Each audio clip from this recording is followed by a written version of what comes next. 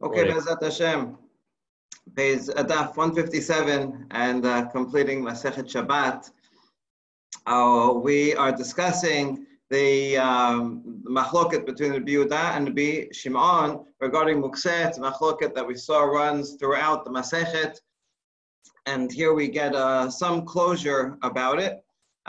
We had a Mishnah that mentioned them, and then we went through a few different Mura'im, and some say halacha like this, and some say halacha like that.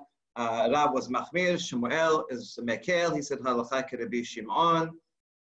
And then we were up to Rabbi Yochanan. He says, Rabbi Yochanan amar halacha Rabbi Shimon, who does not, who says Mukseh only in minimal cases. He's lenient about it. We amar Rabbi Yochanan hachi, amar Rabbi Yochanan hachi kistam Mishnah. Wait a second, is it possible that Rabbi Yochanan really was lenient regarding Mukseh like Rabbi Shimon? We know that he's the author of the principle Halacha Kistam Mishnah. That's, by the way, very interesting just by itself, because we kind of take it for granted across the board. Halacha Kistam Mishnah, it's one of the main basic principles of halachic adjudication. But when you look, Rabbi Yochanan is an early Amora, one of the first generation. Maybe he lived a long time, so into second generation. But he's the one that codified that rule. In other words, that rule was not necessarily obvious as soon as Rabbi Yehuda Nasi published the Mishnah. It's Rabbi Yochanan that makes the rule, and you see it's still quoted in his name. So maybe there were other people that did not assume that that was true. Okay, but since Rabbi Yochanan is the originator of that rule, so he also has to say, if we find an anonymous Mishnah, then halacha has to follow that opinion. And yet we find an anonymous Mishnah that is stringent regarding Hilchot Mukseh. Utnan and nevaki'ain asim min hakorot. It says here that you're not allowed to chop wood from beams or beam that broke on Yom Tov. In other words, even though on Yom Tov you're allowed to, if you have firewood set aside, you can chop the firewood and put it into the fire, because you're allowed to burn a fire on Yom Tov. But if it's not set aside, it's meant as a beam, or it actually was a beam of your house that broke, then it's not permitted. And so you see here that there is a concept of Mukseh, and this seems to follow, this Mishnah in Masechet Besah seems to follow Rabbi Yehuda. So which one is it? Rabbi Yochanan Nahuki Rabbi Yosef Bar Yehuda Matnila. Oh, when Rabbi Yochanan taught that Mishnah in Besah, he taught it in the name of Rabbi Yosef Bar Yehuda, who was lenient in this regard. And so actually, although it looks to us like a Stam Mishnah, in fact, Rabbi Yochanan did not think it was a Stam Mishnah. He thought that was the opinion of a minority. So now we held up the thesis that Rabbi Yochanan says halacha Rabbi Shimon. Tashema matchilin baremat hateben, avalo be'asim sheba mukseh. If you want to go get some straw, you can get some from the pile of straw to burn. But there's wood that's in a mukseh. This word mukseh is actually a noun, a name of a place. It's a storage area. Would be behind the house. Would be for long-term storage, things that you don't mean to use for months.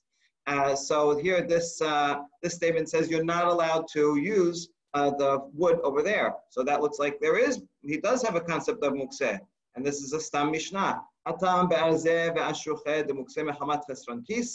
No, there is talking about cedar and fir trees that are going to be used for building. People don't usually burn them, and so that's a different category.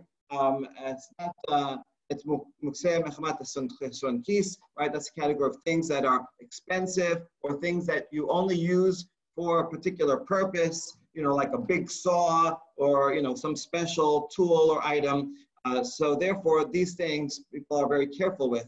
And even Rabbi Shimon, who does not hold a mukseh in general, agrees that mukseh mechamat kis, and this fits into that. Afilu Rabbi Shimon modeh. Okay, so we could resolve that. Source. Another Mishnah, however, we're going to use to question Rabbi Yochanan. See, although we're questioning Rabbi Yochanan, this is also an exercise in going through the Mishnah because Mishnah doesn't say anywhere explicitly that, the whole Mishnah follows one or the other. So, we're trying to find a common denominator, and Mishnah is not always so consistent. So we're using Rabbi Yochanan's opinion in order to explore this. Tashema'en mashkin shochatina tamid bariot, ava mashkin v'shochatina tabayatot. If you want to go and slaughter an animal on Yom Tov, which in general is allowed, you can take one from a domesticated animal, one that's on your farm in the fence, but not one that's grazing out in the field, because that is set aside, right? That one is mukseh. You didn't have in mind that you're gonna eat that one. So there you go. There is a concept of mukseh, right? And that's a stam mishnah. Hey, Rabbi Yochanan, what are you gonna do with that? Rabbi Yochanan said, "Tama acharina ashkach." Rabbi Yochanan agrees. Yes, that is a stam mishnah, but there's another stam mishnah, and this one says, "Bet Shammai omrim magbihin me'al shulchan asamot uklipin, ubet Hillel omrim meseket hatabla kula mina'ara." Right, we saw this Mishnah that if you're eating bizet and the shells are you're putting the shells on the table, or whatever, scraps, bones that you put on the table, those are, they could be mukseh. So Bet Shammai says that's okay. You just take them and you throw them out. You can touch them. It's okay. This is one case where Bet Shammai is actually lenient. And Bet Hillel says, no, you can't do that. Rather, you pick up the whole tray and then you just shake them off the tray indirectly. So here, according to this, Bet Hillel does have mukseh. However, although this is the version of our Mishnah, we learned that the Amoraim switched the opinions. Amar v'amar Nachman, anu en lanu ela Bet Shammai k'Rabbi Yehuda. Bet Shammai should be machmir, according to the Yehuda, Bet Hillel could be Shimon. Therefore, you might have to switch the opinion. It's actually Bet Hillel that says it's okay, and you can take the bones and you can just pick them up and throw them out. And that is a Mishnah. And yet, here in this Mishnah, Bet Hillel, and Halakha follows Bet Hillel, says it's allowed. So therefore, Rabbi Yochanan says, I know there's the Mishnah that way, but I have this Mishnah this way. And so, in other words, since there's a contradiction within the Mishnah corpus in the whole, Rabbi Yochanan's rule, Halakha Kista Mishnah, cannot simply be applied, but rather he has to choose between different authoritative Mishnayot, and he chooses to be lenient. Okay,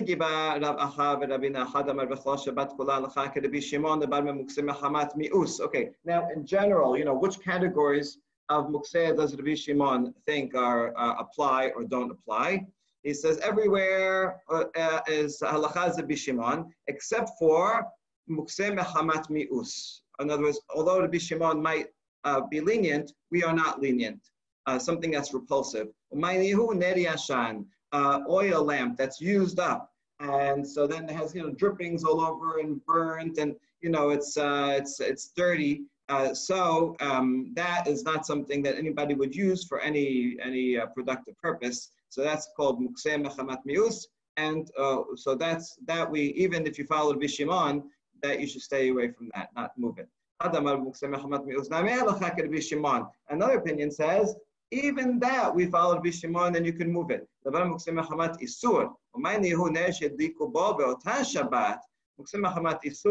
the general one would usually think of something that is usually used for Isur, like a hammer, but rather this like a candle that was used on that very Shabbat. Let's say the Shabbat candles that we lit on Friday night. Even after they go out, you're not allowed to move them. Right? They have to stay there their entire Shabbat. And even if we follow, although we follow Rabbi Shimon in general, in this case, not. Rabbi Shimon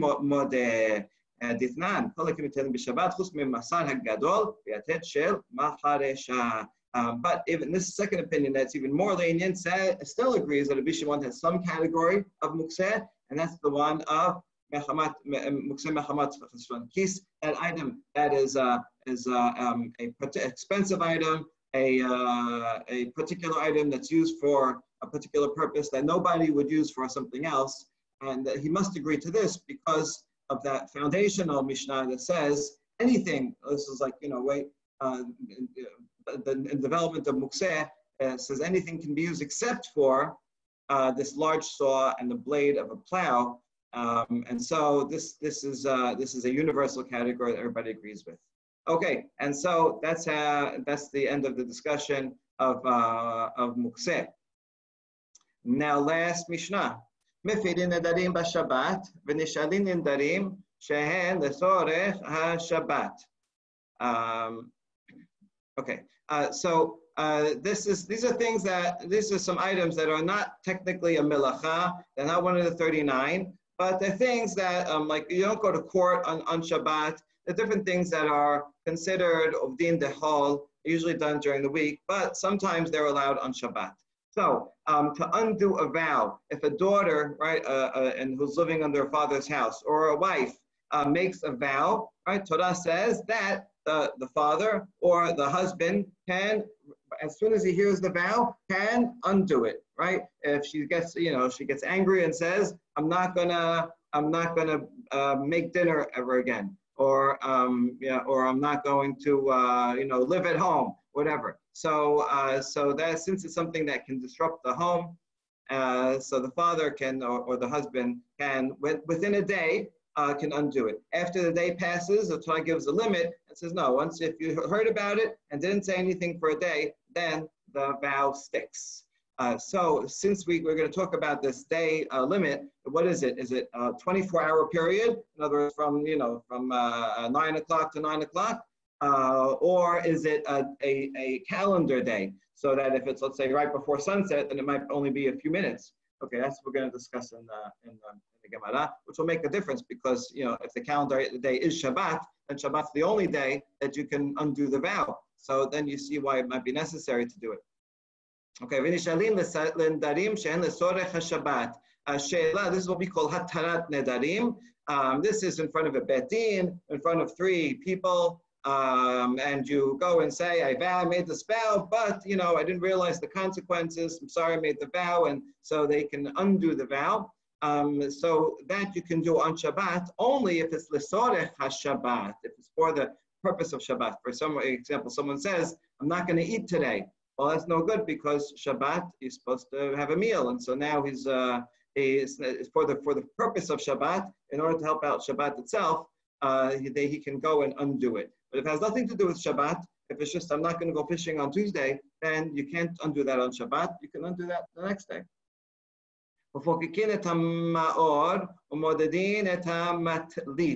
And one can seal a window. In other words, in a temporary way, you're closing up a window.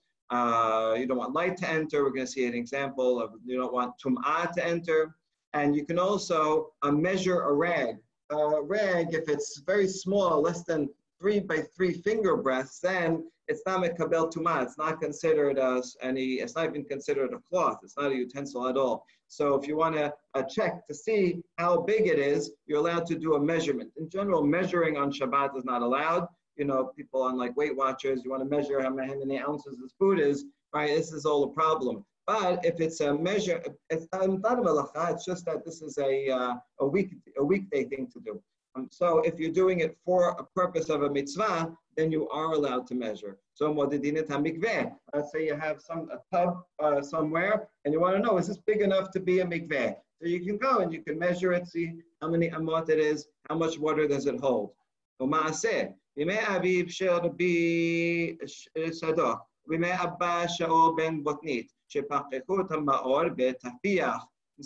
sure enough, there was a case with these sages that they closed up a window, sealed up a window using some kind of earthenware vessel. And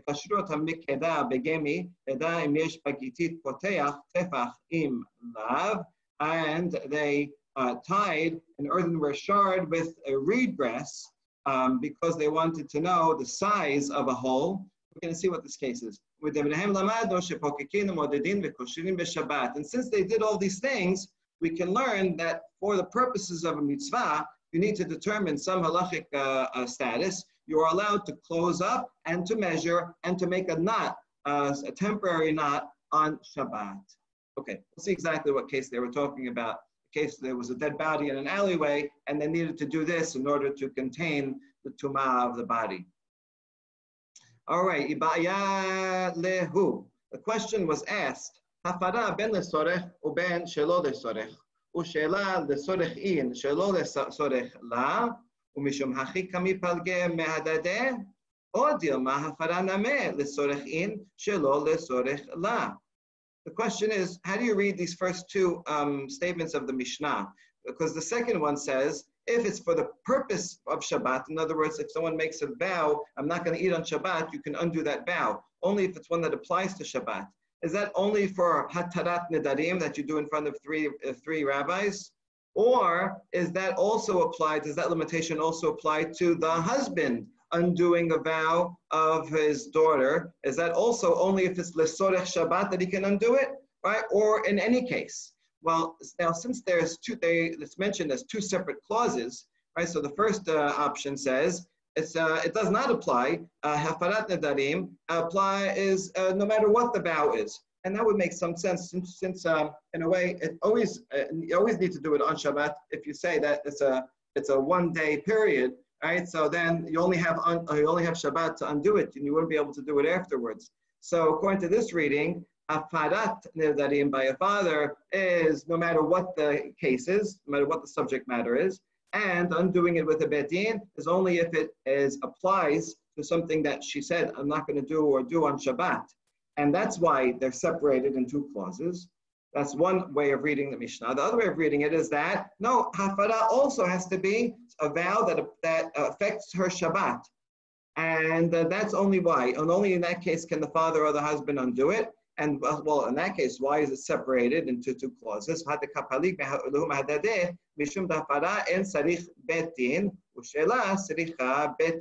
It'd be separated because the process is different. The first case does not need a bet din, it's just the father or the husband on their own. And the second one needs 3 people in order to be a bet din to do it. And that has nothing to do with the case that it applies to. So that's the question. Let's try to answer it. Tashema. So there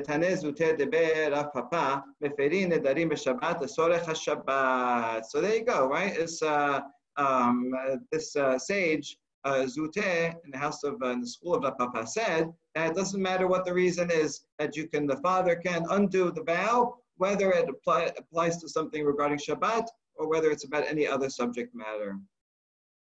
Sorech HaShabbat. The Sorech HaShabbat sorry, opposite. I don't know why I just said that. The Sorech HaShabbat. You can undo vows that apply for Shabbat. The Sorech HaShabbat Shelo the Sorech HaShabbat La. Right? If the daughter said something said something else, I'm not going to go fishing tomorrow, he cannot do that. He cannot undo that. Okay. Lishana Acharina. Ibaya. Okay, that's one version of this whole question, the question and the answer. We have another version of this question and answer. It's pretty similar, but it adds a little bit more elaboration. The sorech atarbayu, right? It has to be for the purpose of something that applies to Shabbat. Does that apply to both types of vows? And you can never undo any vow if doesn't apply to Shabbat. According to this, right, this would follow the opinion that the father can undo the vow within a 24-hour period. Because since it's within a 24-hour period, she makes the vow at midnight on Friday night. Well, then he has till midnight Saturday night to undo it. So we can undo it after Shabbat. Or the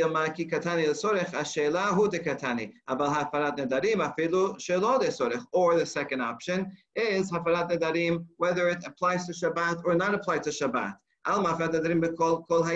And in this version, it would make more sense if it was a calendar period. So since it's a calendar day, and that day is on Shabbat, because that's when she made the vow, so the father can only undo it on Shabbat. If he waits till after Shabbat, he won't be able to undo it at all. And therefore, since the time limit is Shabbat, so any vow that she makes, he is allowed to undo, even if it has nothing to do with Shabbat, because he won't have a chance to do it after Shabbat.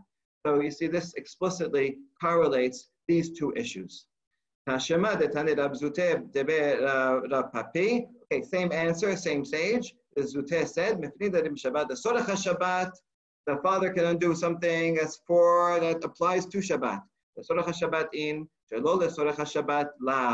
if the content of her vow has nothing to do with her Shabbat observance, then he cannot undo it. And therefore we prove that according to him, that it's a 24-hour period, because this assumes that there has to be some amount of time before Shabbat, after Shabbat, where he can, it's not not on Shabbat itself, that's still within the 24-hour period, and he can undo it then. So then, and that's, since you have a time period, let's wait till then. Okay. Amar Rav Asher, I said after. How about before? We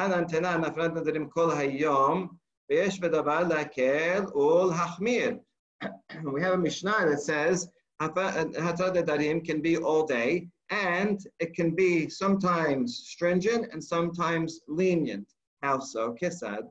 Nadra lele Shabbat, mefed lele Shabbat, beyom Shabbat, ad shetechshach. If someone makes a vow on Shabbat evening, then he can nullify that vow on Shabbat evening and the next day until dark. Right? In other words, on Friday night if she makes it. So that sounds like, on Shabbat itself, the calendar day. But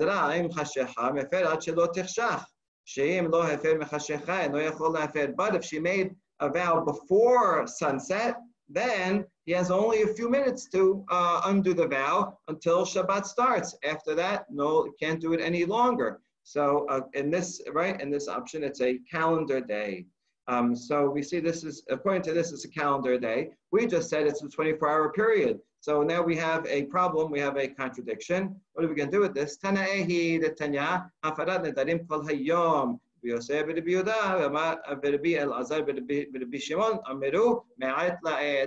there's two Tanaim, as a machloket Tanaim, and so right, it's true that we have this that Rav Asher quoted, but we have another Tana, so we can follow the other Tana when we interpret our Mishnah and assume it's me'ayet le'ayet.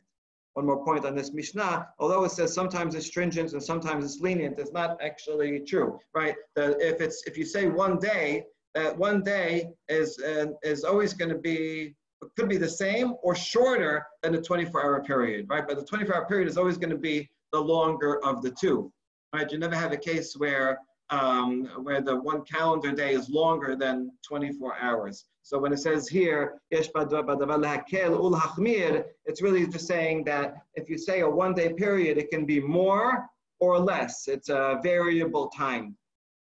Okay, but never could be more than 24-hour period. All right, and now the last section, Nishalim Lindarim, not the last section, second to last. And so when you say that you can undo a vow, is that only when you didn't have a chance before Shabbat to do it? Or maybe even if you did have a chance, right? In other words, it makes a difference. But if you had a chance to do it before Shabbat and you didn't do it before Shabbat, then you shouldn't be able to do it on Shabbat because you should have done it before. And do we say that or no? It doesn't matter.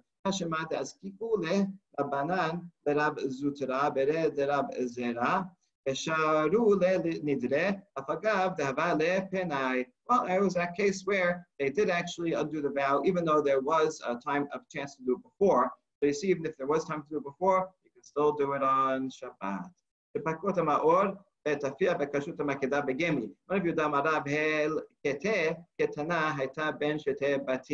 In this case, there was a small alleyway between the two houses, and there was a corpse there in the alleyway. And there was a cracked roof on top of between the two houses. And so that roof, if it's intact, we have a picture here. It's a picture.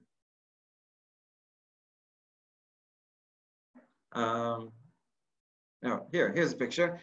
So imagine here, if there's a dead body under this, right? And there you have a roof up on top. Now, a corpse is mitameh be'ohel, which means that all of the airspace that is covered by the roof also transmits the tum'ah. So if this has a big hole in it, then the tum'ah will go through and it's not an ohel. But if it's a small hole, then the tum'ah will go through, will expand. And now furthermore, there's a window in the house next door. Now, if you have an ohel, then it can also go through a window. And then once it goes through the window, then it can spread throughout the house. So you see, they had this problem. So they did a couple of things. One is that they put a jug, they put an earthenware vessel in the window to stop it up, to close it up so that the tumah would not go in. And they also had to measure the hole that's on top here. So they took a piece of earthenware with a tie and they tied it up there to see how big the hole is. So they did all these things on Shabbat in order to determine the tum'ah or tahara status. So that's the story that we're talking about. And they sealed up the window, and they tied a shard into the opening in the roof to see if there's an opening of a handbreadth or not. That's the story, and we bring the story because it's a precedent for this. We learn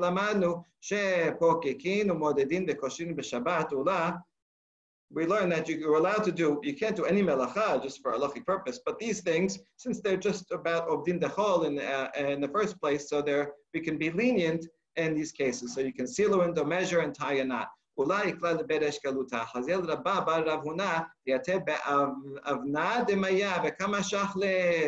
we end with a nice story. Here's a bathtub from Roman times. This is from Masada. Beautiful bathtub.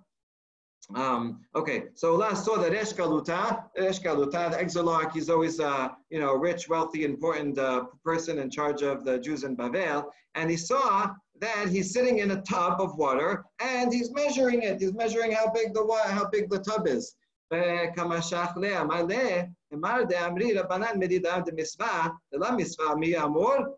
you're allowed to do this if it's a mitzvah. You're going to use this tub as a mikveh, then it would be allowed. But you're not using it as a mikveh. This is just a tub. It's not connected to a water source or rainwater or anything. So I can tell you're measuring, but not for the purpose of a mitzvah. So why are you doing that? How are you allowed to do that?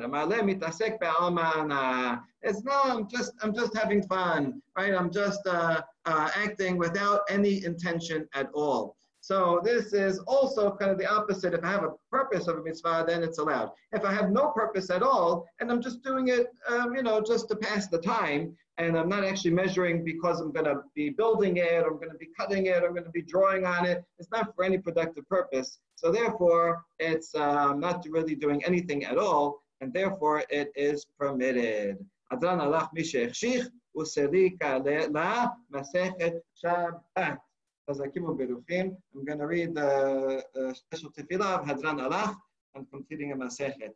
Hadran Alach Masechet Shabbat v'Hadrach Halan v'Atach Alach Masechet Shabbat v'Atach Halan Nad Sheminach Masechet Shabbat Sheminach L'Ma'amad De'aden L'Ma'amad De'ateh ירצו מפניך אדוני אלוהינו בותנו שתתורתך אמנותנו ומזה תאמנו למבא חיינה בר פפא למי בר פפא נחמן בר פפא חי בר פפא אבא מרי בר פפא רפלם בר פפא לחיש בר פפא סור לך בר פפא אתה בר פפא דרו בר פפא על אמנה אדוני אלוהינו ותבלה תורת אבינו ותמך בית ישראל כולנו אנחנו ששנו מך בית ישראל כולנו דאש שמאחם תצא שמע מבית חכמים מצוותיה כי לעולם הידי ולבי תמים בחוקיך למענו לא אבוא שלום לא אשכח פקודיך כי בם חייתי ברוך אתה אדוני למדנו חוקיך אמן אמן אמן סלע ועד מודים אנחנו לפניך אדוני אלוהינו ואבותינו ששמת חלקנו מיושבי בית המדרש ולא שמת חלקנו מיושבי כלנות שאנו משכימים והם משכימים אנו משכימים דברי תורה והם משכימים דברי בית הדין אנו עמלים והם עמלים אנו עמלים מקבלים שכר הם עמלים אינם מקבלים שכר אנו רסים הם רסים אנו רסים אחרי למפה והם רסים לדבר שחר שניהם אתה אלוהים מאותו לידיהם לדבר שחר אנשי הדמים ומלמה לא יחסו ימיהם ואני אמתח בה אחי רסמו לפניך אדוני אלוהי כשם שאתה נסיים מסכת שבת כדי נתחיל מסכות ספרים אחרים לסיימם ללמוד ומשמע לעשות לנו כמעט כל תלמוד תורתך בהבא ותקוות הנעים אמורים תלמידי חכמים יעמוד לי וזריז שולם תמוש בתורה מפי ומפי זרעי וזה זירת עולם תתקיים בי והתהלכך תנחה אותה ושוכבך תשמור עליך וכיסו אותה היא תשיחך כי בי לא ימיך ויוסיף לך שונות רעים הולכים ומינה צורך שבכבוד לעוז מויתן על מה יברך את עמו בשלום. Thank you everybody.